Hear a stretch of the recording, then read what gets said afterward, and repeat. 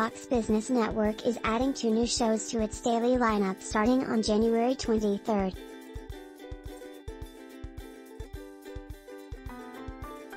The Big Money Show, slated for the 1 p.m. ET hour, will feature breaking financial news and analysis, with Bloomberg TV's Taylor Riggs joining the network to co-host with Brenberg and DeAngelis. The show takes the place of the second hour of Cavuto Coast to Coast. Neil Cavuto will continue in the noon ET hour, as well as at 4 p.m. ET on Fox News and on weekends. Brenberg joined the network in 2020 as a contributor and is Executive Vice President and Professor of Business and Economics at the King's College.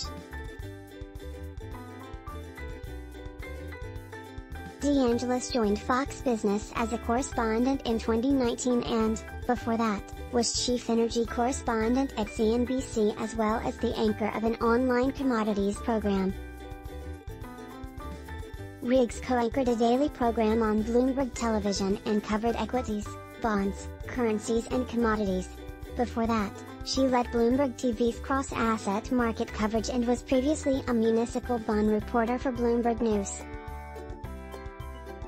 At 6 p.m. ET, The Bottom Line will focus on major issues in business and politics, with hosts Dagen McDowell and Sean Duffy.